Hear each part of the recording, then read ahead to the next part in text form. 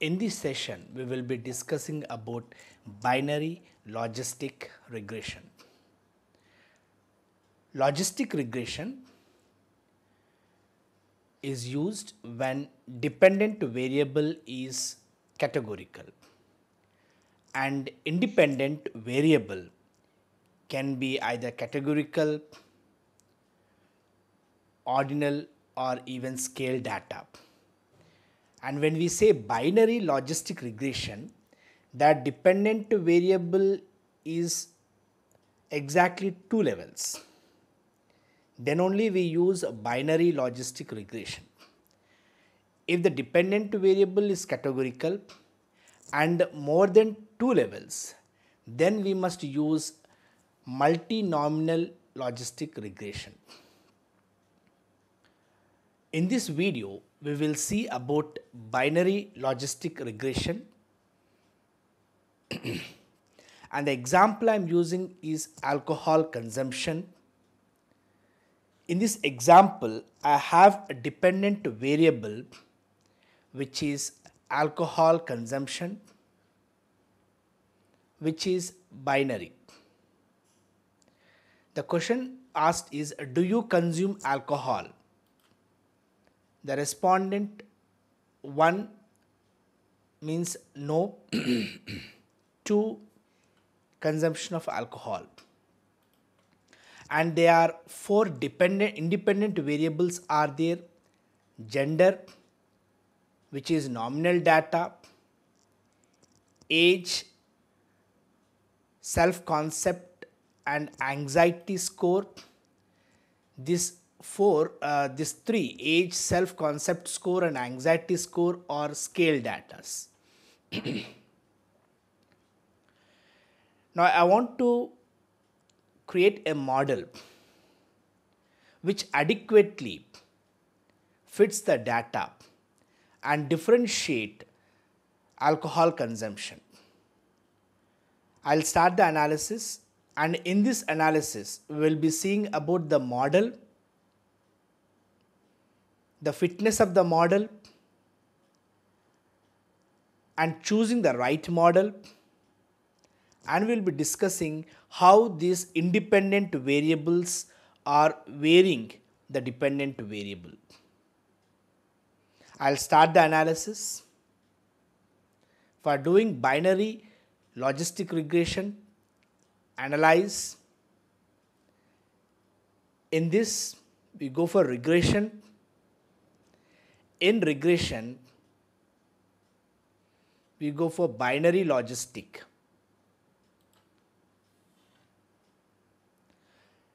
In this binary logistic, the dependent variable is alcohol consumption.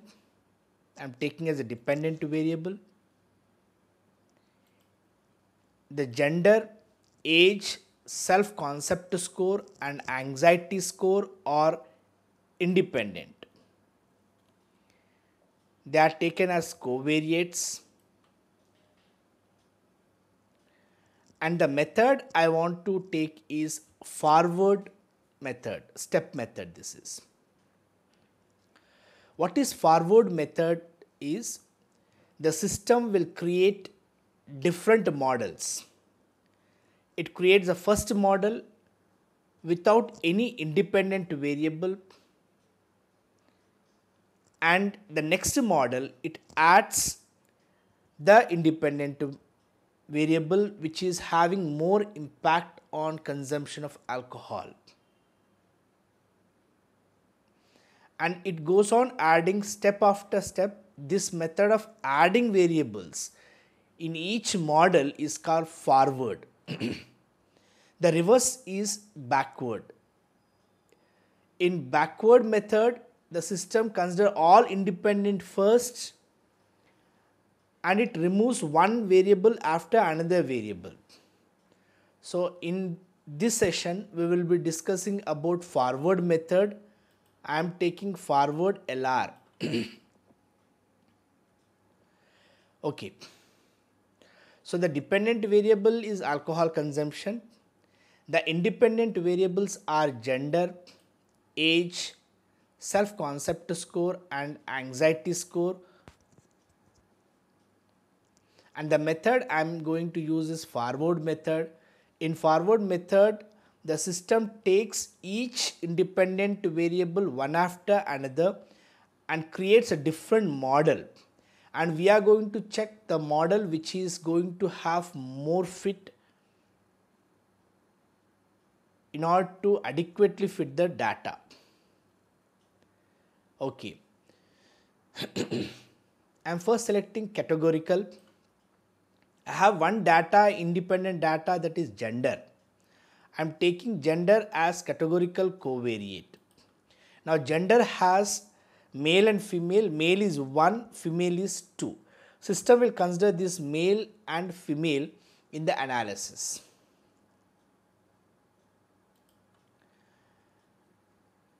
Okay. I am going to go for save. In save, I am going to select classification plots and Hosmer-Lemonshaw goodness of fit.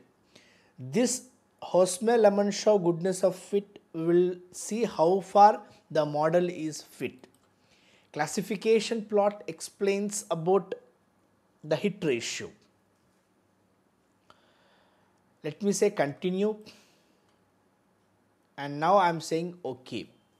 Now before I say OK, I just taken categorical and taken gender into categorical covariate, and in the options I have selected classification plot and the goodness of fit.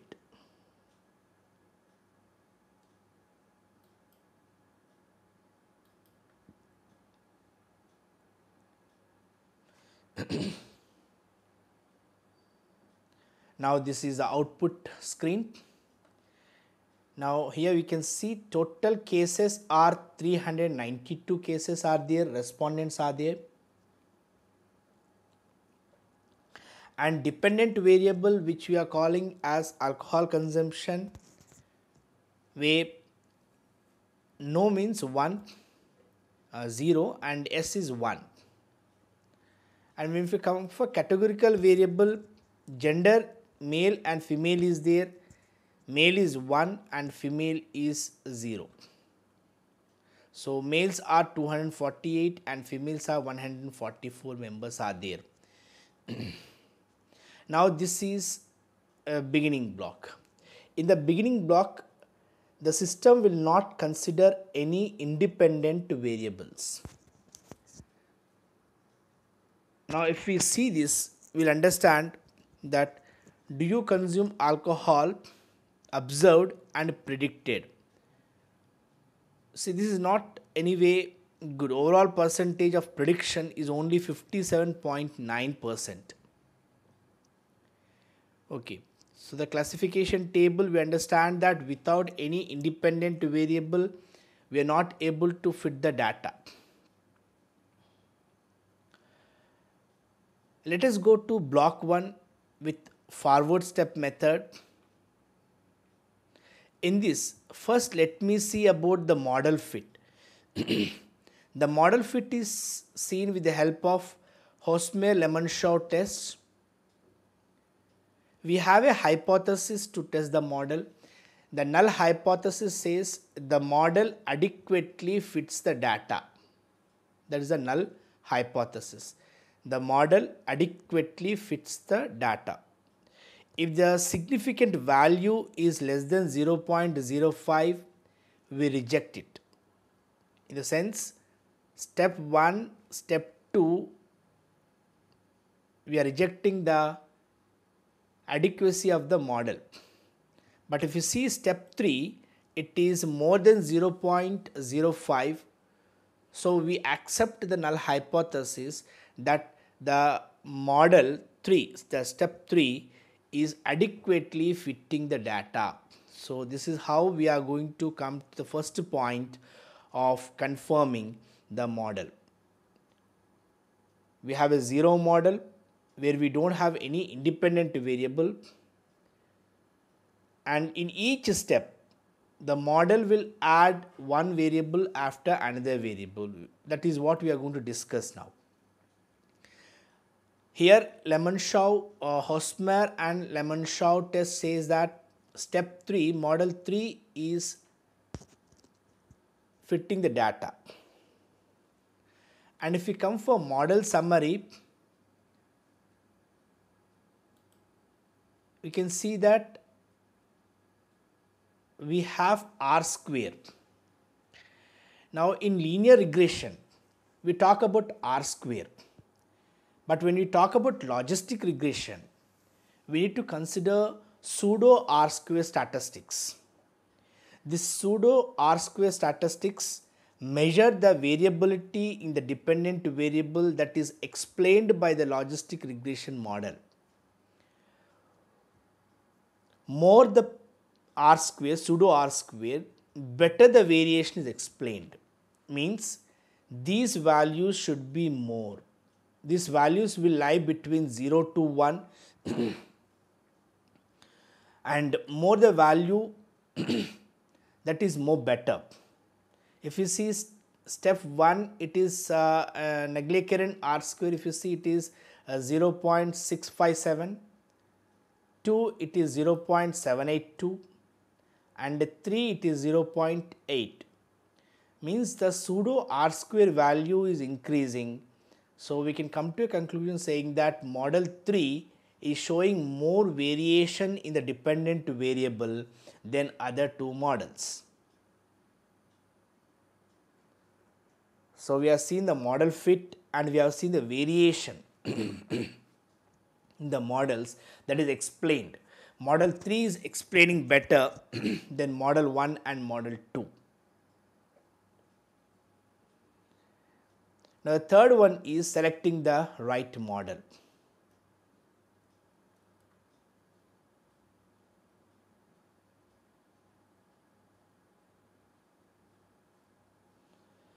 We will see classification table. How much percentage is correctly explained? We have 3 models, step 1, step 2, step 3. In each model, the system is adding the variable, independent variable. In step 1, it is only giving 86.7%, step 2 90.3% and step 3 91.6%. It means that step 3 is having more percentage of correct explaining the data than the other 2 steps.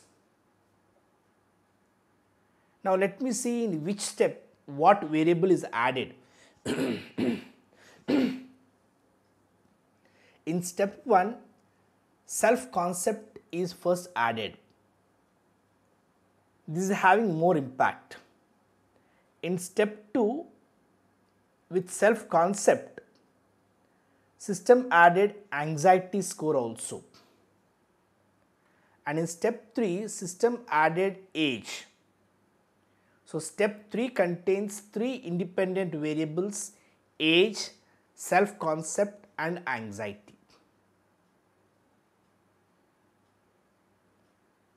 But where is the gender? Yeah, variables not in the equation. If you see step 3, the gender is given. In step 1, we don't have gender, age and anxiety. In each step, the system is adding the remaining variables, but when you come for step 3, system has removed gender 1. Now we can conclude that in forward method, out of 4 independent variables, system started adding one independent variable after another independent variable. And when one independent variable added in first step, it is significant.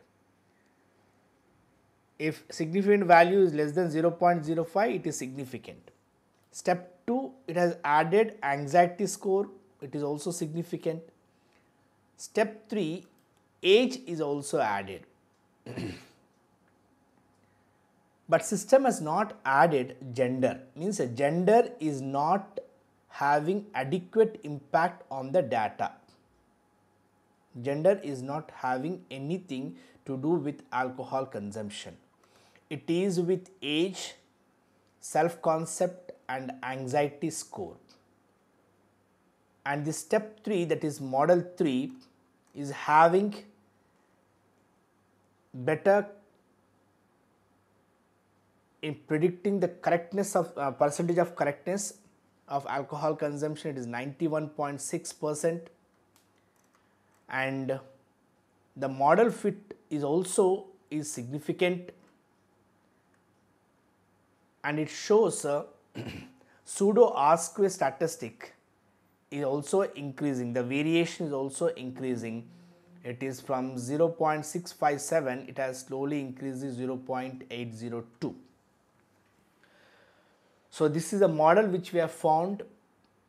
The alcohol consumption is impacted by age, impacted by anxiety and self-concept scores, and not impacted by gender.